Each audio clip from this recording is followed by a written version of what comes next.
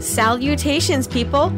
Welcome to Page 3 Killers, Murders That Went Unnoticed, a podcast where we dive into the murder cases that went unnoticed by our nation's newspapers.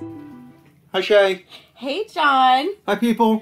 Hi, guys. Welcome back. And welcome to episode 14, Page 3 Killers, Murders That Went Unnoticed. Wow, you got that right 2 weeks in a row.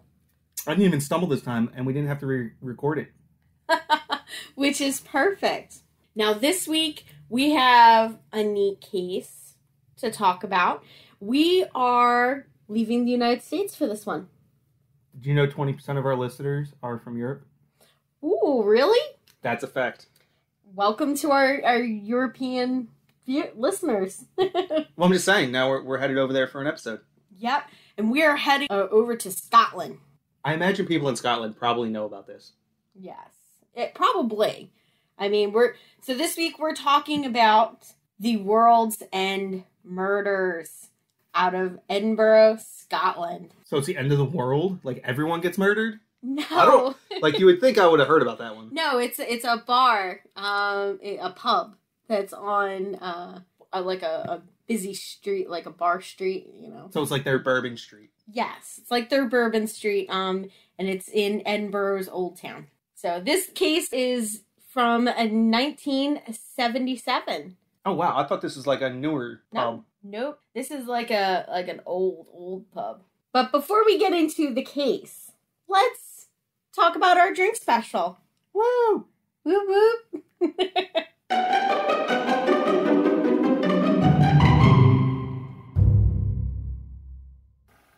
And we're back with another drink segment. This week, we are in Scotland, so it is only appropriate that we have a little bit of scotch. In this particular cocktail, scotch isn't a very particularly popular cocktail drink. It has very strong flavors. You really want to drink it on your own. Every once in a while, gotta mix it up a little bit. And being that we are a true crime podcast, we have The Blood and Sand. Apparently named after a movie. Never heard of it, but I don't know. Apparently it's popular. We're going to start off with a little bit of scotch, 1.5 ounces of scotch, 1 ounce of cherry liqueur, 1 ounce of vermouth, 1 ounce of orange juice, and don't be stingy, squeeze your own oranges, and a half an ounce of lemon juice. Pretty simple put together here. We're just going to add everything into our shaker with some ice, shake it up, strain it out, pour it into your cocktail glass, and garnish with an orange peel. Nice, simple, easy, as most of our cocktails are. I don't try and be too complicated here. But that is our Blood and Sand cocktail for this week. Enjoy.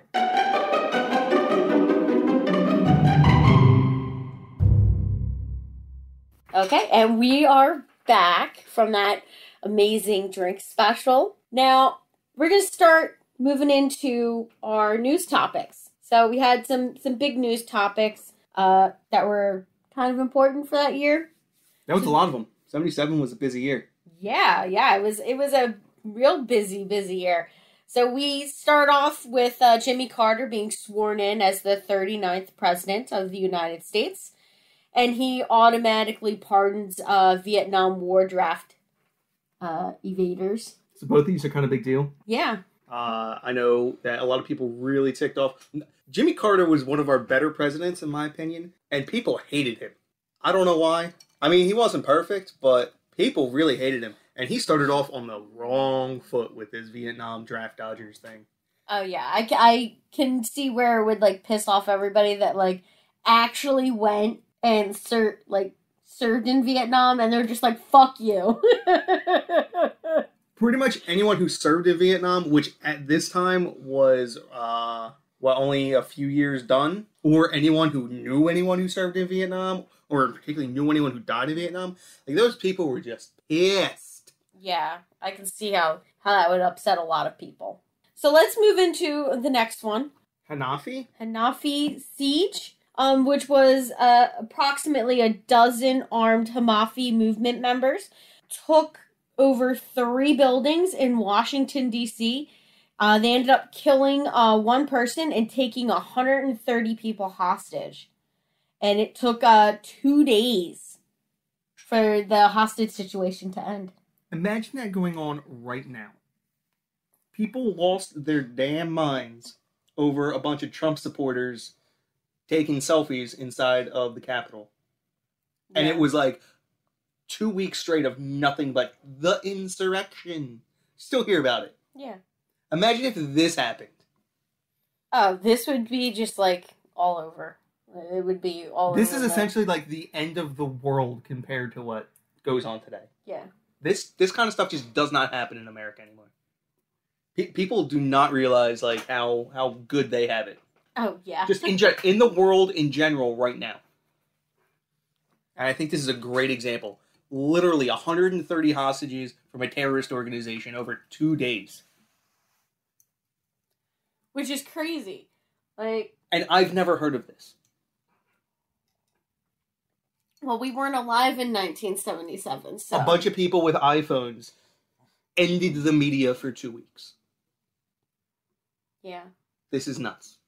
I can just imagine how much this must have been on the news over that 2-day period, not to mention the weeks following. I think this is if I'm not mistaken, I believe this is probably a response to Carter as well. The Middle East really hated Carter, and they tried everything they could to make him look bad. Yeah. All right, well, enough about politics. Now I got something to lighten the mood a little bit. All right, so in April, we have residents of Dover, Massachusetts, report sightings of an eerie monster. I think I read a book about this. Like, I'm not kidding. I'm pretty sure there's a book about this specific monster. Yeah. I literally do not know which monster it was referring to. The eerie monster. That's right. I actually don't know that. I thought maybe it was like Mothman or something. I couldn't remember where that happened at, though. I don't know. I didn't do the research for this episode. I'm looking at you. Pardon me. I just put it in there because I thought it was funny. Now, the next thing... The next thing I feel like is... Nobody cared about this except for like 12 people at the time. Yeah. Okay, so the first optical fiber is first used to carry live telephone traffic. There's like the handful of engineers who worked on the project, and then the people who had to lay the line who were just really angry about it because it was a new thing and they probably were messing it up the whole time. Yeah. And then it became one of the most important things they've ever done in their lives. Exactly. Without this, our country doesn't operate the way it does today. Yeah, no? No, it's true. It's absolutely true. All right, then the next one I have here is George Lucas' Star Wars opens in cinemas and becomes the highest grossing film of all time. So what you're saying is nerds stop paying attention to the world for... Yes. 9 months out of this year. 8 months. Oh, yeah. I'm pretty sure, like, starting, because this, I believe, happened in May. Literally, the moment the trailers probably dropped, they probably stopped paying attention to anything else.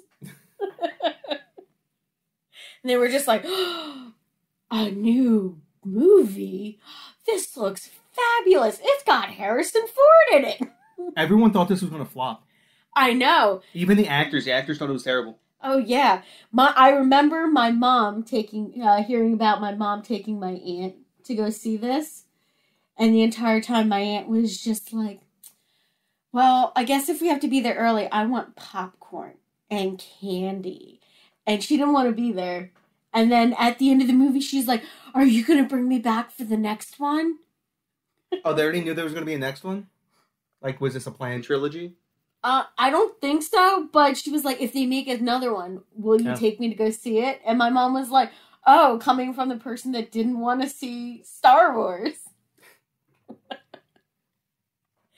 Now, the next one was a really big one. I've seen a couple documentaries on this.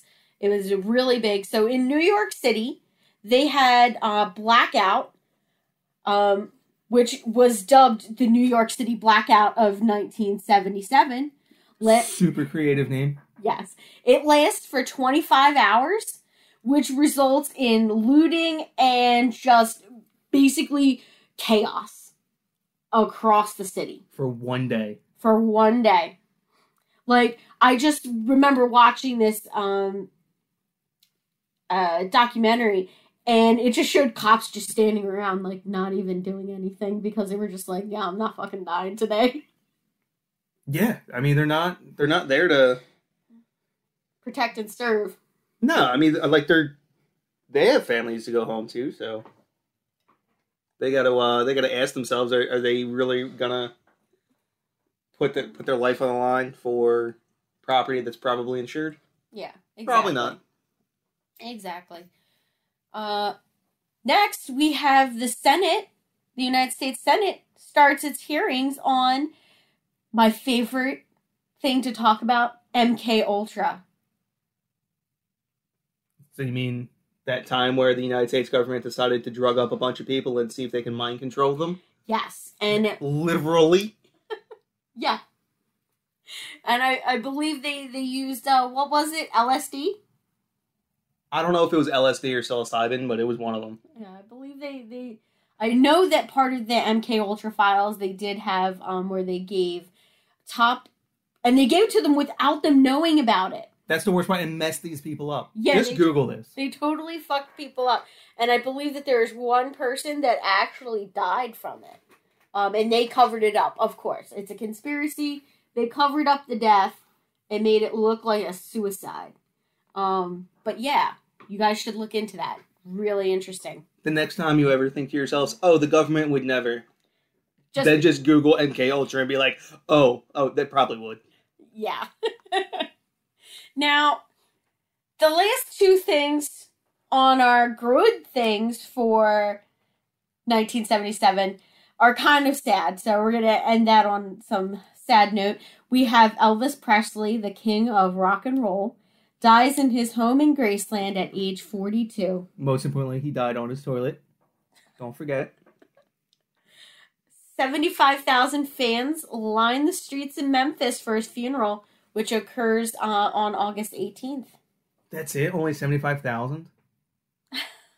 No, I'm like, I figured that would be like 1 million. Well, I mean, I'm sure that there was so many people that they couldn't get to Memphis, like, to be there. Because they have jobs and lives. I guess he also wasn't particularly famous. I mean, he was famous, but I guess he wasn't at, like... We're not talking like 1958 Elvis swinging his hips in, school gyms with girls screaming at the top of their lungs. This was a slightly overweight, tassels, and a huge hairdo Elvis. Yeah. So, really sad. And then the last one, you have English comedian and silent film actor Charlie Chaplin dies in his home in Switzerland from a stroke at the age of 88. I was going to say a joke, but it is so wildly offensive that I don't think I should say it. Well, you can say it. If it's too offensive, I'll cut it out. Okay. Charlie Chaplin, his mustache was the biggest... Well, it's not really a joke. See, now I ruined it. I can't say it now. Were you going to make a Hitler joke, of course. Of course I was going to make a Hitler reference. But I guess that's a joke. The joke is I was going to make a Hitler reference, so it's too offensive, so we're not going to do that. I mean, that one, what was it? The Great Dictator? It's the silent film where Charlie Chaplin pretends to be Hitler. Oh, yeah. And at the end, he gives this monologue, and you're just like, it's the first time you've ever heard him actually speak, and he gives this entire monologue at the end about how, we should just love each other and not hate and all this other stuff. Everyone should watch that.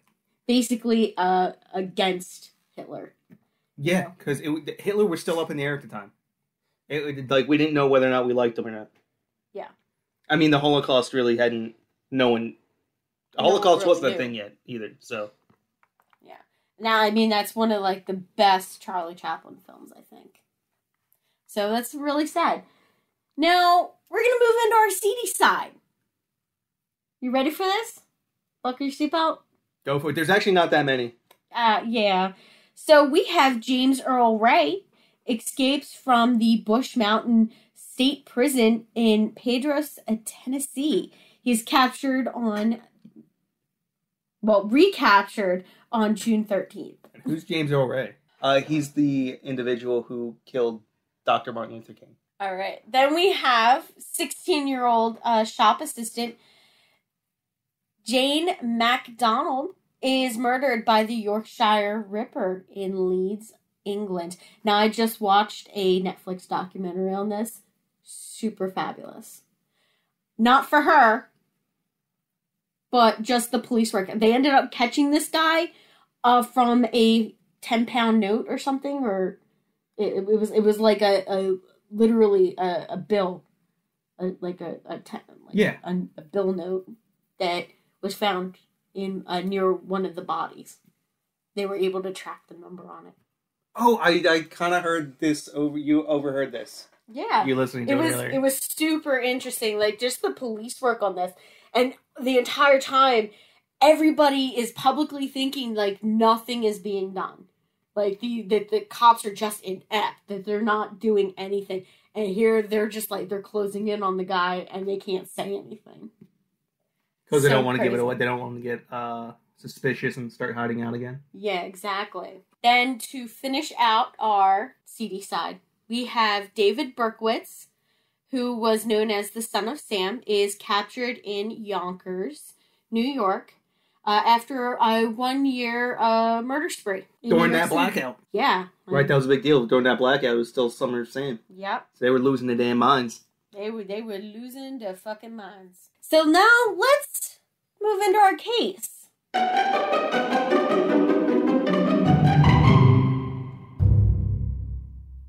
So we are now talking about our main topic, which is the World's End murders. Now, it sounds like, it would be like something kind of crazy, right? World's End murders. Again, it sounds like it's the, like someone just set off a nuclear bomb. Yeah. So this is actually the murder of two, I believe they were 17 years old, two young ladies in Edinburgh, Scotland. And their names are Christine Adie and Helen Scott, who were friends. And they went out on a night on the town and sadly did not make it home. So I'm going to go off on this little tangent. It has nothing to do with anything we're talking about. But I had a teacher in middle school, and he used to call people Benedict Arnolds when they had two first names. For like their surname was a first name. And her Helen Scott. And I was just like, oh, she's a Benedict Arnold. And I didn't get the teacher asked the class if they were Benedict Arnolds, and I had no idea what he was talking about. If their names were Benedict Arnold names. Like 3 people raised their hand, and I was like, why are these people raising their hands? Did they know? No, apparently, I was just left out of the joke. I was an idiot. And it took me like an hour, and I was like, oh, he was talking about having 2 first names. Yeah. That's okay, babe. You weren't the mental giant you are today. I'm going to pretend you never said that. This entire case starts on the night of October 15th. Christine Adie and Helen Scott, they're in the mood for celebration. Now, both had, graduated high school that they attended together. They had both just started working jobs, and they decided to go out and celebrate with a few of their friends. Just celebrate becoming an adult. Living your life. What the drinking age? It was probably like 16 in Scotland. Oh, yeah. I'm not exactly sure what the drinking age is, so any of our European friends that do know, hit us up with that. They're all kinds of different over in Europe. Really? Yeah, like every country's got its own. Well, I don't know. Maybe the EU changed that, but like I know in Italy, you're like at 16, you're allowed to drink like 8 glasses. It's like of wine 12 at dinner. in Italy. You're allowed to have a glass of wine. Yeah. Or like 8. Well, that's the thing. They don't. They have a glass of wine with dinner. They're responsible. You mean? Compared to that's us why in America, where we do everything to excess. Well, no, there was actually a study done. They compared Ireland to Italy because there was like these huge differences in like brawls and fights and like deaths related to alcohol when you compared Ireland to to Italy, and they were like, why? It's the culture. Yeah, because they both actually consumed the same amount of alcohol, and they had no idea. They're like, and then they realized, oh, in Ireland, people go out and have 10 drinks, like, once a week. And it's all, it's a lot of whiskey. Yeah. And then you have in Italy where they have, like, a glass, maybe, like, they splurge and have 3 glasses that night. That's like them getting tipsy. Yeah. So, maybe introducing it at, like you do in Italy is better off. Because then you don't have, everybody hits 21 or, 18. And they just go a little nuts. This is like our third tangent, and we're like 20 minutes into the episode. We need to stay on track. Let's get going. They decide that they're going to hit the bars on what is called the Royal Mile. And that is just the street of pubs and bars. That's what they call it, is the Royal Mile. Now, Christine Eddy and Helen Scott made their way into a few of those bars along there. And they ended their night at the World's End pub. Now, just to tell you a little bit about this pub, the pub's name is taken from its location. It's at the very edge of the city on this, like, ancient wall. And they say beyond this point lay a completely different world to the one Edinburgh citizens of bygone age knew. And inside the bar, the World's End bar, they have a sign that says, "Behind these walls is the world's end," which I thought was kind of neat. That is amazing marketing. Yeah, it absolutely. Whoever came up with that was a genius. Now, on the misty night in October 1977, both teenagers went in for a final cocktail before closing time. Now, Helen lived at her home with her parents, and she did let them know that she was heading out for the night. She said she would be home by 11:30, because she was not a late night person. She was more of a, be home at the time that she's going to be home, because she doesn't like staying out later than that. Christine was already living on her own compared to Helen. Christine had left school at age 16. She was working at a surveyor's office and shared a flat in Abbey Hill with a 29-year-old friend, Tony. It's 29 years older. Oh, 29-year older. So he was 45. Woo! Girl, you're crazy. Just a friend. He's just a friend. They say she's just a friend. I don't believe that. I don't know. Something hinky going on there. Maybe she's got some daddy issue. Likes an older man. Now, Helen had met up with a school pal of theirs, Jacqueline, for a drink at the Mount Royal Hotel on Prince Street before the pair made their way down to the Governor's Bar to catch up with Tony and Christine. Together, they went to a few pubs along the Royal Mile before making their way to the World's End pub. Helen and Christine grabbed a few of the remaining seats, and no sooner than they had settled in, they attracted the attention of at least 2 men at the bar. Dun, dun, dun. Now, both girls enjoyed their drinks and some conversation, and later in the evening, they were seen leaving the World's End pub together, located on High Street, at closing time. So the bar's closing up, they leave together, and they seemed fine.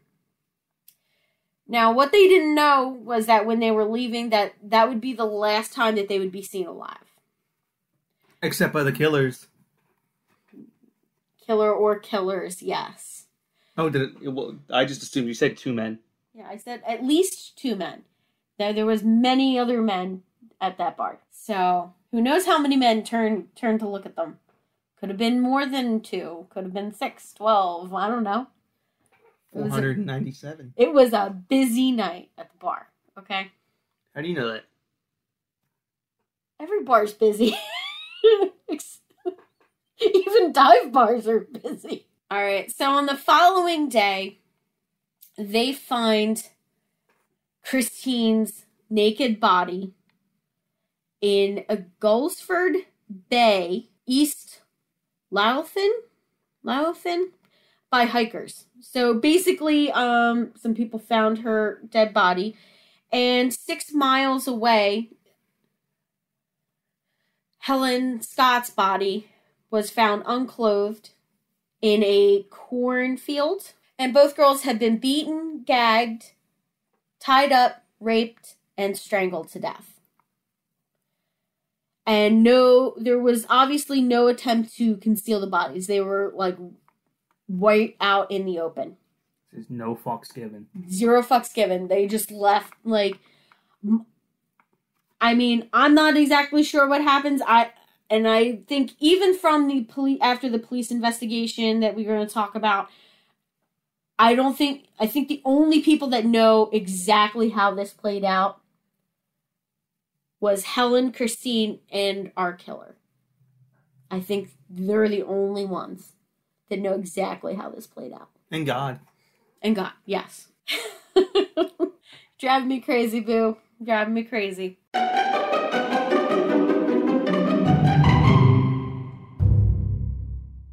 Now let's get into the police investigation. We have the border police and Loughton, whatever that. I'm sorry, I am butchering that so bad. Lothian is what I would guess. Lothian police are conducting a high-profile investigation. So this was really big news. These were 2 young girls. You know, they were beautiful, and they just get murdered in this city, this small city, and it's shocked everyone. That it's not something that happens, like just the shocking nature of this crime. This is also a tourist spot too, right? So this is probably scaring people away. Yeah, exactly. Now they had a list of over 500 suspects, and talked to I read that they took over 13,000 statements from members of the public. That is a lot of statements. That's a lot of people to talk to. That's a lot of work. Yeah, that's a lot of... I can just imagine the size of this inquiry. So, I mean, 500 suspects, like, even if you, like, let's say... That's like every man that was at a bar that night. Let's say you're working doubles. So you're working 16 hours a day. Each interview is 2 hours. That's only 8 a day. Divide that, 500 by 8. Off the top of my head, it's probably, 60? It's like every single day for 2 months. That's insane. Now, despite their best efforts, they were unable to identify a culprit at that time. Now, the case commanded widespread attention in the Scottish media at the time, and a photo booth picture of the 2 girls was used by police in their appeal for information. At the time, the media reports that several witnesses had told police that they had seen Helen and Christine sitting near the public telephone in the bar, talking with 2 men. See, I told you. It was 2 men. I'm right. Neither of these men were traced or have presented themselves to the police at this time. They could not figure out who these 2 men were. Nobody knew them. So, which is understandable. You're in a city, so not everybody knows each other. It's not like a small town where everybody knows every single person that lives there. Or they could be from out of town. Who knows? They could be, Americans or whatever. Just traveling, They could be vagabonds. Yeah, exactly. Somebody on vacation or whatever. But nobody knew who they were, and they never presented themselves to police for questioning. Well, I wouldn't either if I just killed someone. Yeah, neither would I. Just a reminder, guys, if the cops take you in for anything, request a lawyer right away. Don't say anything. Well, this is over in England. They ain't got that. I mean, I'm sure that's something similar. I'm sure if they get taken in, they're allowed to say no comment. That, like, the police can ask. They don't have to respond. I would also like to make an official apology to every Scottish person, because I just called it England. Oh my gosh, yes. Do not come across the pond and kill me.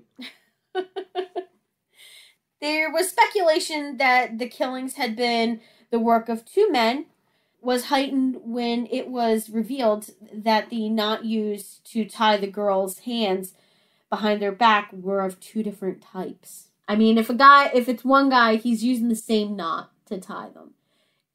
If there's different types of knots, that tells me, depending on the knot, you have somebody that possibly works in, like, seafaring, like fishermen, because they use a lot of different knots. Navy uses a lot of different knots. Or just Scotland's version of, the Boy Scouts. Yeah, their version of the Boy Scouts. I mean, there's very limited... I mean, there's a lot of different ways to tie knots, but people tend to tie knots the same. But why use two different knots if it's one person? Why use two different knots? Variety is the spice of life. True. I'll mix it up every now and then, babe. Oh, yeah. Well, that's terrible. In May of 1978, the police announced that they were scaling down the investigation and our case goes cold. But that's not it. That's not the end. That's not the end. I swear to you. That's not it. So in 1997, the police open up a cold case unit for further investigation, and they were trying to use forensics. So they reopen the case, and they start pulling the DNA and having it profiled, because, that DNA profiling technique was recently developed in England at that time. Came out of a college. A lot of our episodes are going to be similar to this, right? Because that's basically why people don't remember these, is because they went cold. Yeah. It wasn't a big deal. I'm sure that in the Scottish media, they maybe every couple of years they would do like a rebroadcast of information on it. Yeah, but just to try to keep it alive. Think of how much bigger it would have been if these guys had been caught in a week later. Oh, it would have been so much huger. Yeah. You know what I mean? You talk to someone, this is 20 years after this happened. Yeah. You go to your buddy Steve and you're like, yo, Steve, you remember that from 20 years ago? He's like, I don't know, I was probably drunk. But like a week ago, hey, Steve, you remember a week ago that murder? He goes, yeah! They just called the guy. Oh my God! Oh really? My God! Now it's in their head for like another month. Yeah. So basically, they reopen up the investigation. They start pooling the DNA, and this resulted in the isolation of a DNA profile of a male. One male found on both girls.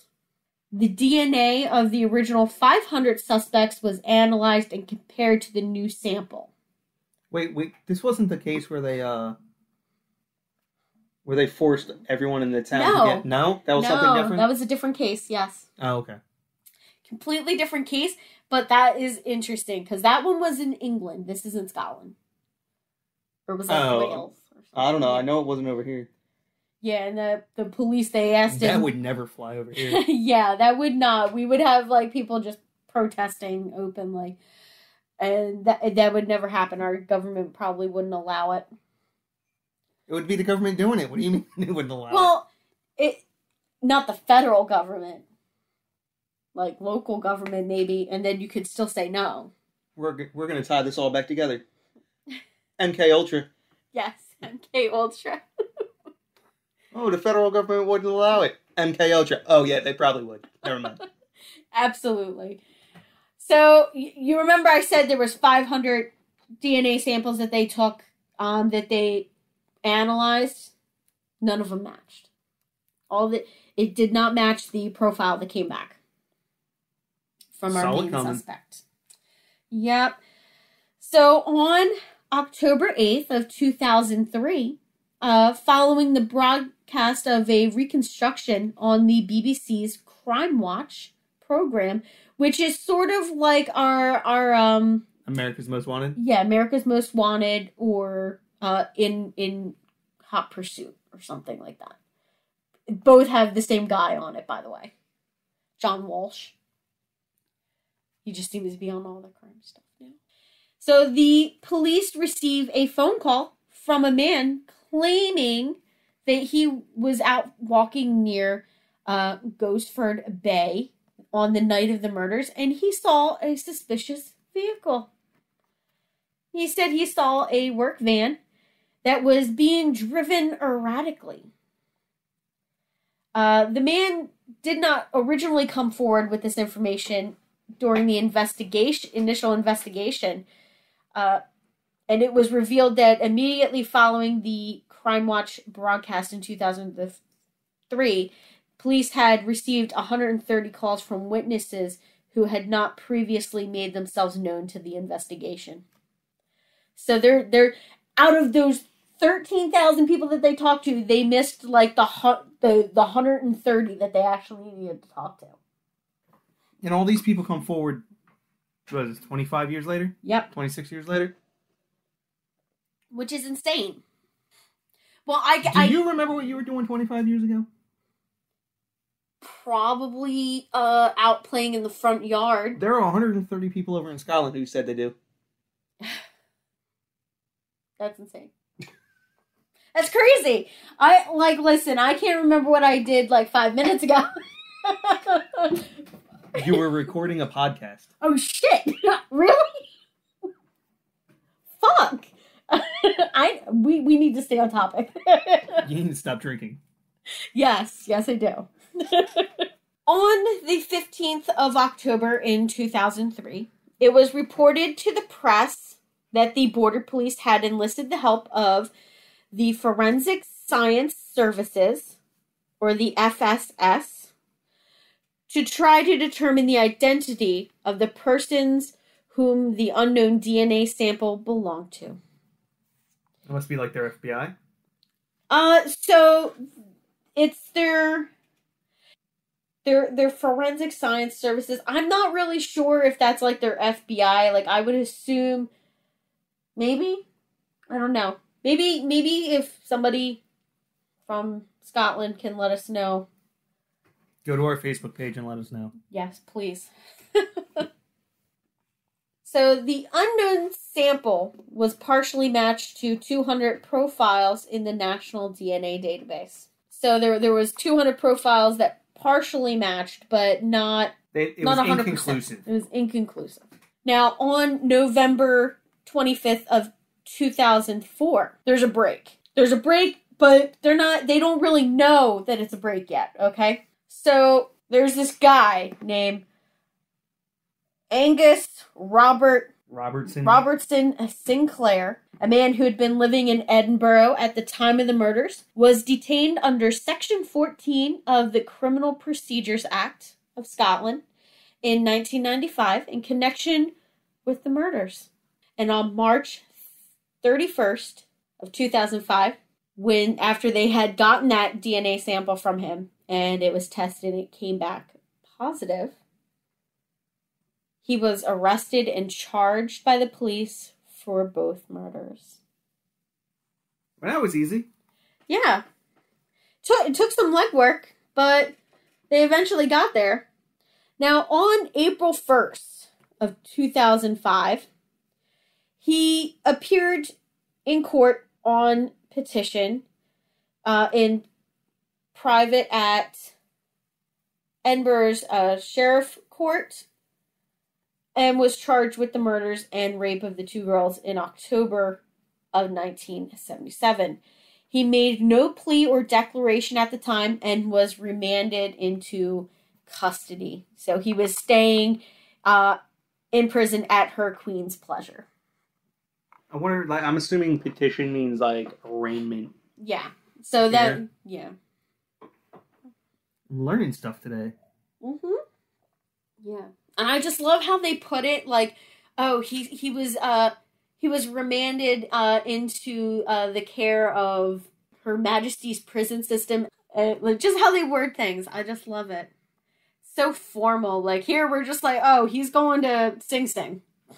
No, if you ever watched a real trial, it's a lot of formal language.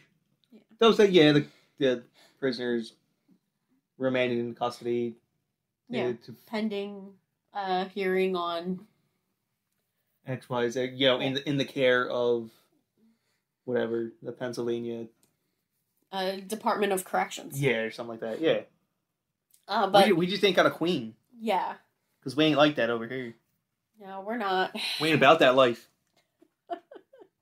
Now let's talk about the trial. So his trial starts on August 27th of 2007. And the indictment alleged that on the night of October 15th to the 16th of 1977, Sinclair and his brother-in-law, Gordon Hamilton, forced Christine and Helen into a motor vehicle. What are you doing making finger quotes?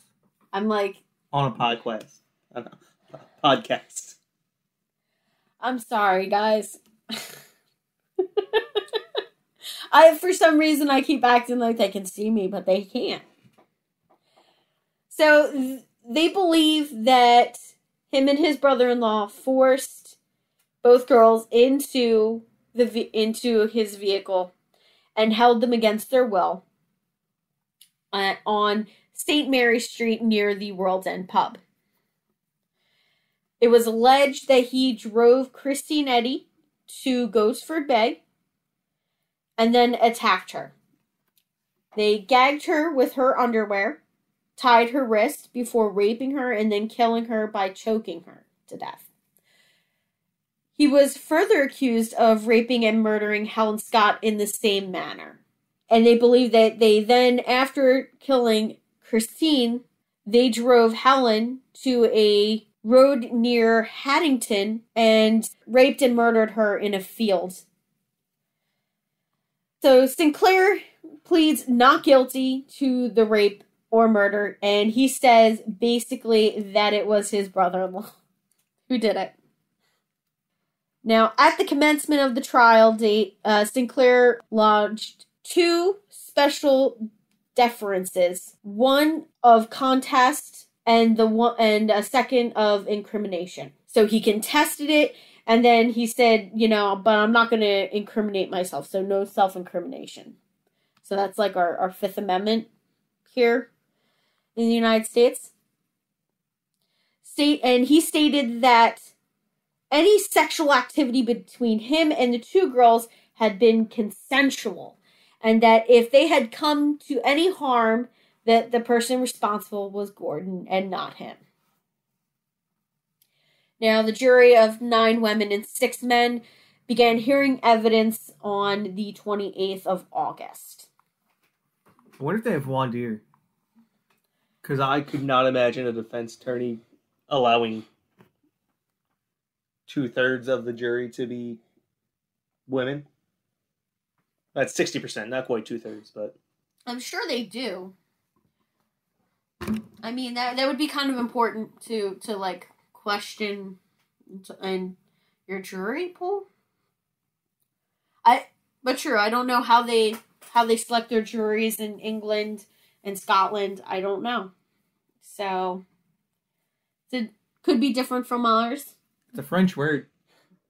So, I mean, they probably have that. I mean, our court systems are loosely based on each other, so... I mean, we had their court system previously, back in 1700s. I mean, yes, our system of jurisprudence is based off of English common law. So, yeah, so I would assume that they do have voir dire. I hope I pronounced that right. It's like, you can pronounce it like virtually however you want. Like, I'm not kidding. I when I was in college, I had a class on this, and you can pronounce it voir dire, voir dire. Then there was 4 other pronunciations. Okay. No one really cares. Now, we're going to talk about the evidence. So, there's no eyewitnesses to the murders.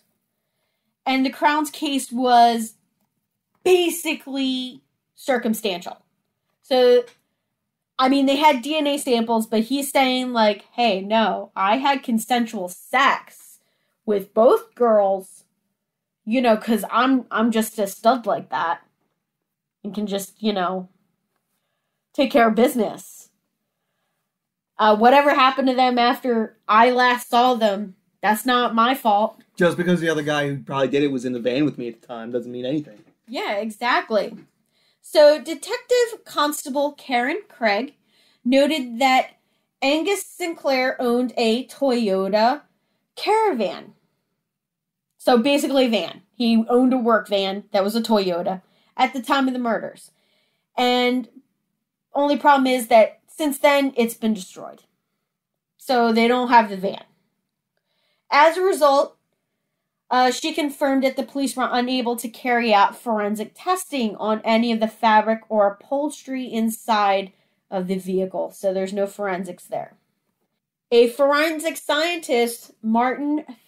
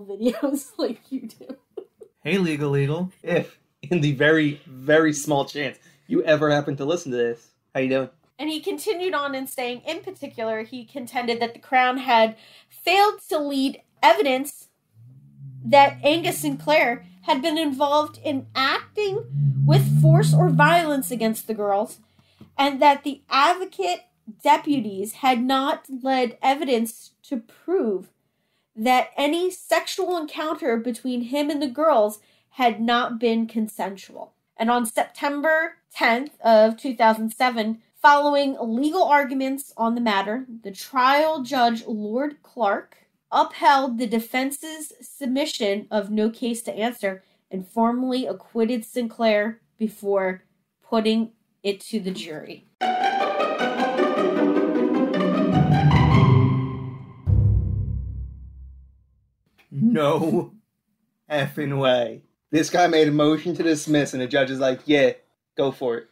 Yep. He was like, there's no evidence. Like, you have DNA. He's saying it was consensual. There's no evidence to suggest that it wasn't consensual. This is a plot twist. Yeah. We don't get innocent people on this. Well, we don't get not guilty people on this show very often. Oh, this isn't the end. Oh, God. Oh, no. It's not that cut and dry, babe. Not even close.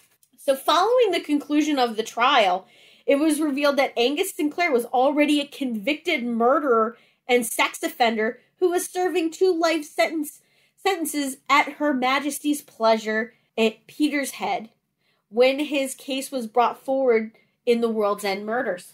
Oh, so the judge probably looked at it and was like, this is not worth our time and energy and money. You're already in jail for the rest of your life. Yes. Yeah, dismissed. Back to your cell. Yep. And it was also revealed that Sinclair had previously completed a prison sentence for culpable homicide. Manslaughter? I'm assuming so. Or second-degree murder, who knows? Yeah. I'm not sure how the terminology works out there.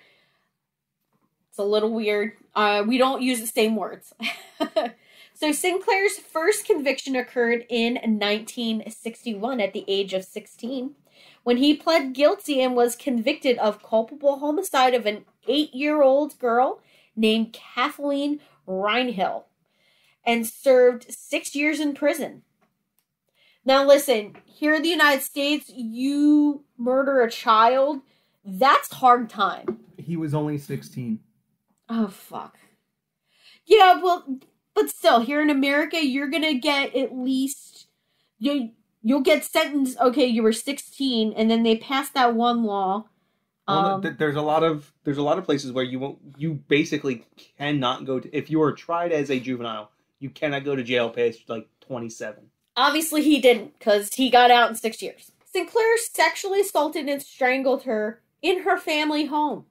And in 1982, 5 years after the World's End murder, he pled guilty to 11 of the 13 charges for various rapes and indecent assaults committed against young girls and was sentenced to a life imprisonment sentence. Okay, so this is kind of weird. I was thinking about this earlier. So I wish I would have brought it up so you don't think I'm lying. But when you were describing the case, I just thought to myself, I was like, I don't understand how someone could only ever do this once. And then I actually had a weird thought. It was a bad thought. And I go, oh, I think I understand serial killers more than I understand someone who would do that just once. Oh, shit. Like, in my head, I could rationalize being a serial killer more than I could just going and doing what they did at World's End just once. Yeah. Because, like, in my head, I was like, how do you do that just once and then just walk away?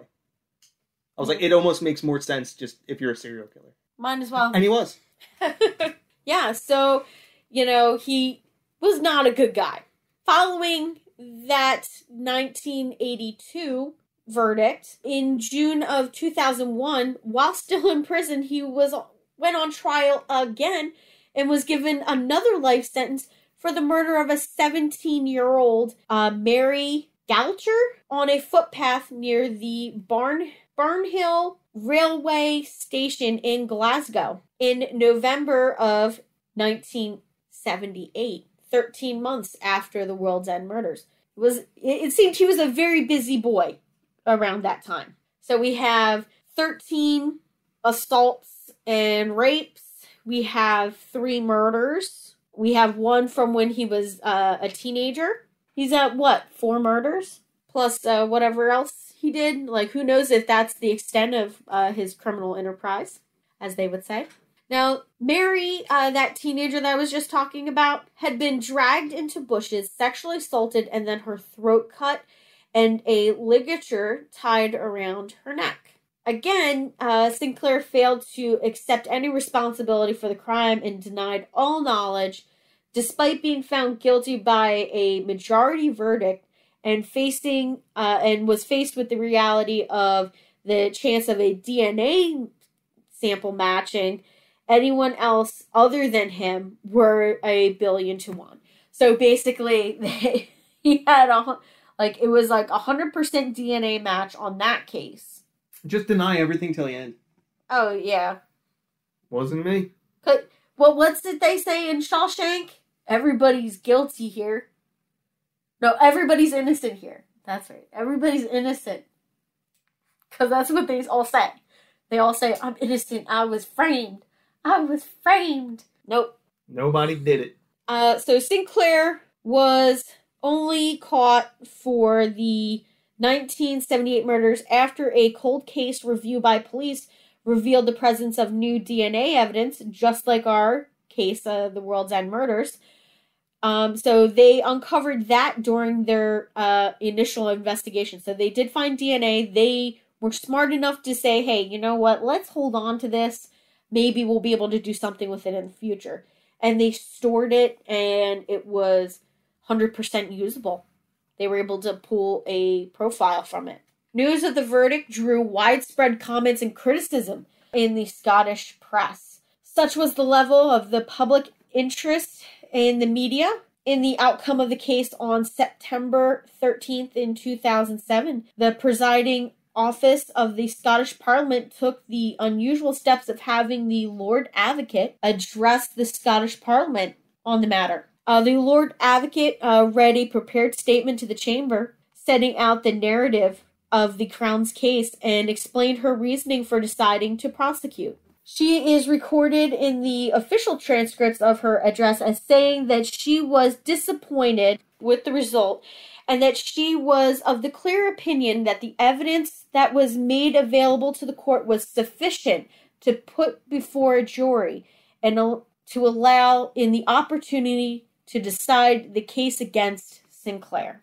Now, in response to that, on September 26th of 2007, the Lord Justice General, Lord Hamilton, took the unprecedented move of publicly criticizing the Lord's Advocate's decision to address the Scottish Parliament on this case. In an open letter, Lord Hamilton wrote, "The plain implication from your statement is that you were publicly asserting that the decision of the trial judge was wrong, and explained that her actions could be seen to undermine the public confidence." Basically, it undermined the public's confidence in their ability to prosecute correctly. In the following weeks, several former Scottish judges became involved in this debate. And on the 28th of September, former Solicitor General and retired Senator of the College of Justice, Lord McCluskey, gave an interview to the Herald stating that he believed Lord Hamilton had no grounds to accuse the Lord's Advocate of threatening the independence of the judiciary. This sounds an awful lot just like political grandstanding. Oh, trust me, there's a point to this. So just let me get through it, and I promise you, it's like one of the best chess moves in this entire case. You had better deliver. Oh, believe me, I will. So he is quoted as saying this. He is quite wrong. What he fails to see is that it is sometimes essential for a minister to comment upon a case. It happens all the time in Parliament. Another retired senator of the College of Justice, Lord Prousfield, gave an interview on BBC Scotland's Sunday Live program, stating that the real issue here is whether a decision of this magnitude should always be taken by a single judge. So as you can start to see, there's some question as to the legal consequences. Like, should one judge be responsible to hand down this decision, or should it be a panel of judges responsible for handing this down?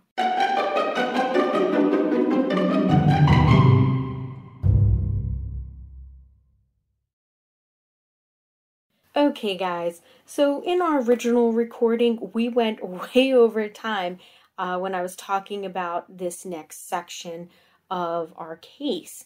And this would be the legal repercussions of this previous trial. So now we've started to hear the rumblings of, some changes that everyone once made to the judicial system in Scotland. And that happens with two very important laws that are ratified and changed by the Scottish Parliament. That first one would be ability for the Crown prosecutors to basically reopen cases or seek appeals against decisions made by trial judges in certain cases. Cases like the murder of Christine Eddy and Helen Scott. The second one is they make a change to the double jeopardy law of Scotland, making various provisions for circumstances when a person is convicted or acquitted of a offense so that they can basically re-prosecute those cases. Now, following the induction of both of those laws, the prosecutor's office requests that the police department reopen the investigation into the murders of Christine Eddy and Helen Scott.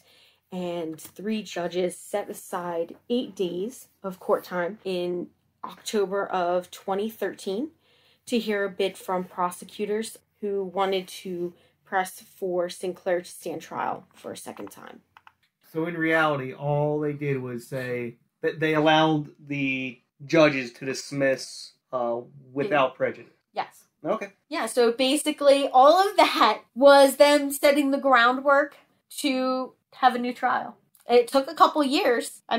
2007 to 2012, but they got her done. And on the 15th of April in 2014, the Crown was granted permission to bring a new prosecution case against Angus Sinclair. The trial started on October 13th of 2014 at the High Court of Judiciary sitting in Livingston. At one stage, the jury visited the scene of the murder, so they actually took them out to go see where both girls were murdered. And on November 14th, 2014, Sinclair was found guilty of the murder of Helen Scott and Christine Eddy. Following the conviction, Lord Matthews stated sentenced Sinclair to life imprisonment with a minimum term of 37 years. This means he would have been 106 years old before being considered for parole. He did later die at Her Majesty's Prison in Glenshaw at age 73 on March 11th, 2019. Coincidentally, he died on the same day that the BBC's Crime Watch roadshow program profiled the murders. It was meant to be. It was. So he got away with it for a time, and then, they just took the time because they knew he was on a life sentence, and they just put the laws into work. I kind of like this one. Just the law stuff in it. Yeah, no, that was interesting. Yeah. And, it's something different. It's something that we haven't heard before. We know a lot about the American court system. Not because we've been in it or anything, but because we watch a lot of TV and a lot of YouTube and a lot of Law and Order and ID Channel and stuff like that. Because if there's one place to learn about the law, it's from TV and YouTube. Exactly. If it's on TV, it's got to be real. r/bad legal advice. All right, so that is everything that I have on the World's End Murders and Angus Sinclair. So I'm just going to close this out with my usual, stay sexy and don't get murdered.